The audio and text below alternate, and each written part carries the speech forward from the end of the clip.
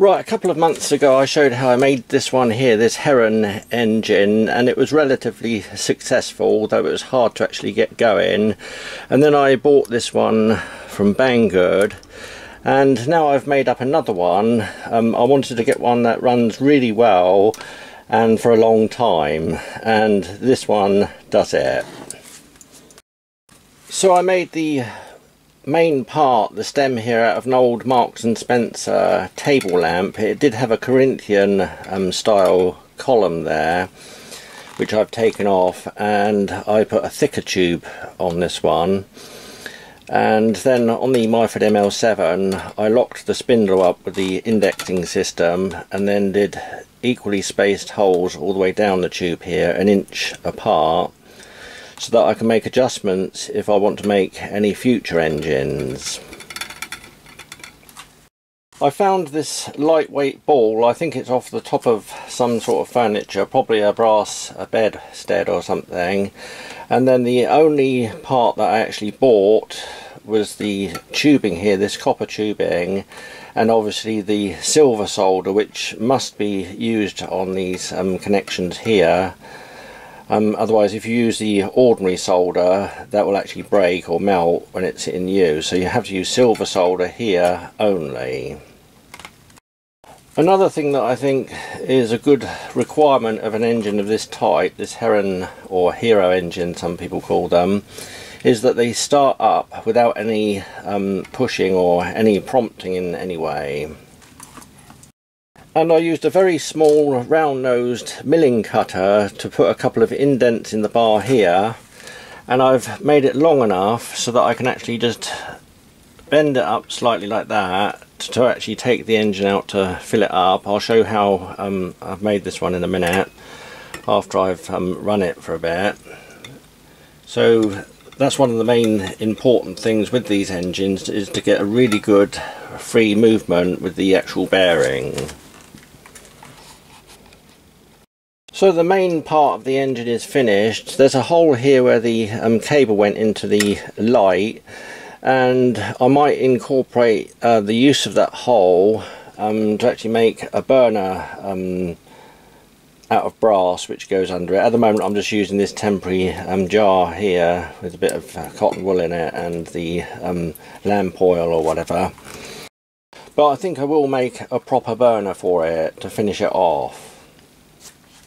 So it took the best part of a day to actually make this steam engine out of the bits and pieces that I've acquired from car boot sales and recycling centres or whatever. I collect up all types of bits and pieces and then pull out what I want when I actually need it. And I haven't got the patience or the equipment really to actually build anything more technical, like the other steam engines people make, the really tip-top technical ones. This type of thing really suits me. I like something really simple and that I can actually finish within a day or two. So now let's see how it performs.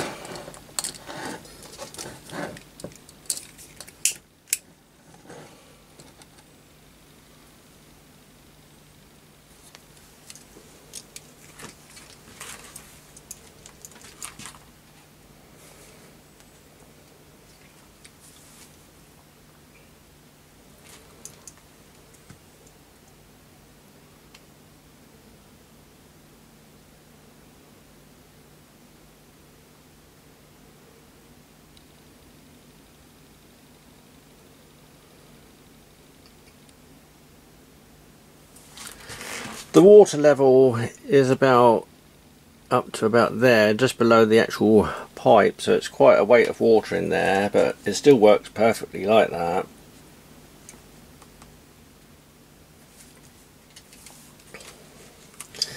And when I made these copper pipes, obviously they've got to be exactly the same length, and all I did was squash the ends in here on the vise and sucked on them with my mouth, each one, to see that it gave the same sort of resistance.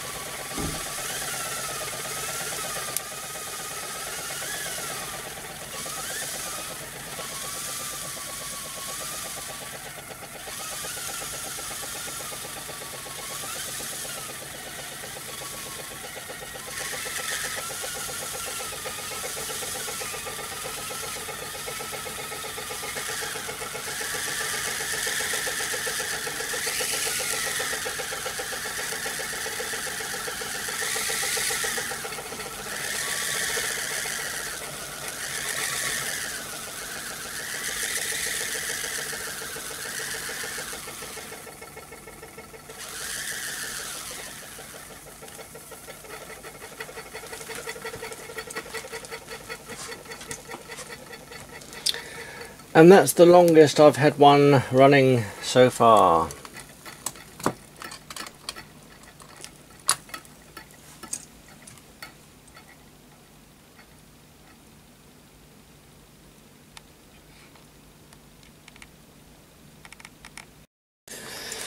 So like on the Banggood one, you can actually make them with very small jets to go on the end there, but I don't think that's necessary for something like this one.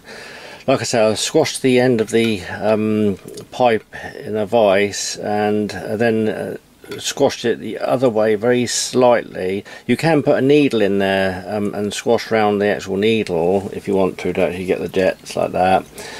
But what I do is, like I say, you flatten it just on the end and then squeeze it the opposite way in the vise, and I do each one, then suck on the end of each one with my mouth, and I can actually feel when it's exactly the same sort of pull of air on each one, and that's how you get it nicely balanced.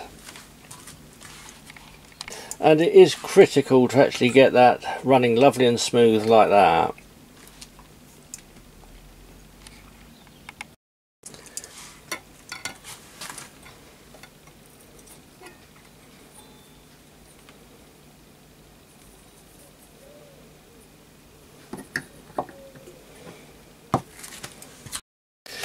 So it's a very simple design really.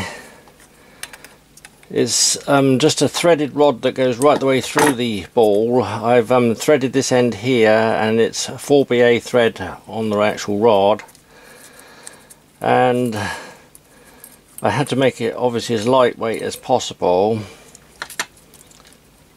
So that's the rod coming through, and then I made this disc here out about a 0.9 millimeter of brass plate, and turned a little rim there and soldered that on. The solder lasts alright up on the top here because it doesn't get actually hot enough to actually melt that, and I put a rim of solder around that so that produces a bit of a seal. So that one goes on the top like that. Then I've got the gasket, then the nut. Obviously I put water in it, and then just tighten that up enough like that, and then I put the O-ring into the actual groove under the lid there, and that makes a really good seal. Obviously the lead seal isn't enough to actually seal it perfectly. This seals it, but also it creates a bit of a safety valve if anything was to go wrong, so it could actually blow that O-ring out to release any pressure. So now I'm going to put some water in it, and then I'm going to put one of these silver stickers on the top here, and using my RPM tester or tachometer I'm going to see what reading we get on the actual RPM as a matter of interest.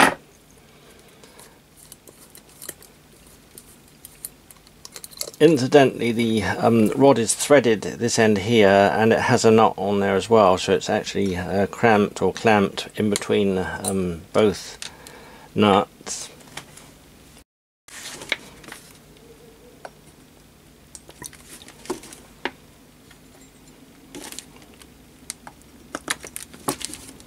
I won't put too much in there.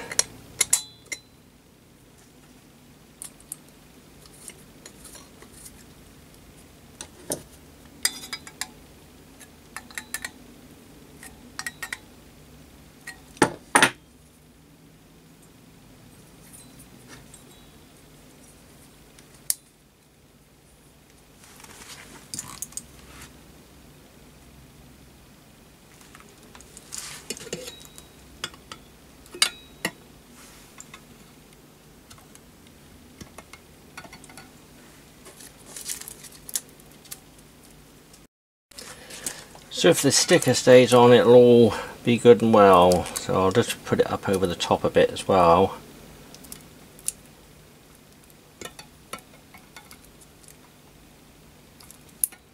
It might actually burn off.